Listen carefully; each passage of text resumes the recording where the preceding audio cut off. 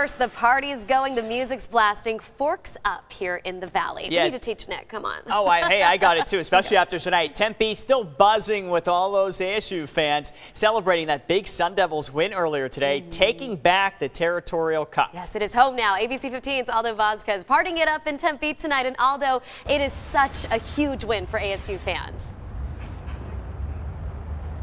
Oh, absolutely, Kim. It's always a great day when you're able to take down your longtime rival in football. I mean, you and I know exactly how these fans are feeling tonight. We're both proud Sun Devils as well. And fans right now are partying it up on Mill Avenue, celebrating ASU taking down the University of Arizona. And they tell me that they were a little worried at first, but they're happy to see that the Devils were able to walk away with that big win against the Wildcats. I went to U of A, I went to ASU. Obviously, I picked the right school, right? So I was very nervous, but I held out hope. I was like, I believe, and we won. Yeah, first quarter was rough, second quarter, but it's a second half team, you know what I'm saying? So, yes. As long as we beat U of A, you know? Yeah. That's what it's all about.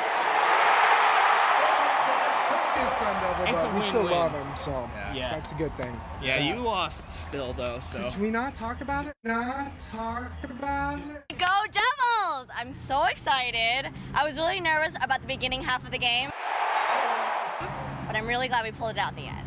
Go Devils! This guy's from U of A, and he's upset about the loss, aren't you? Can we not talk about it?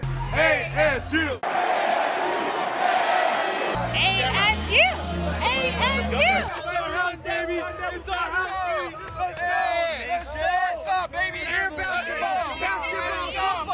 Let's just go ASU, baby! Let's go!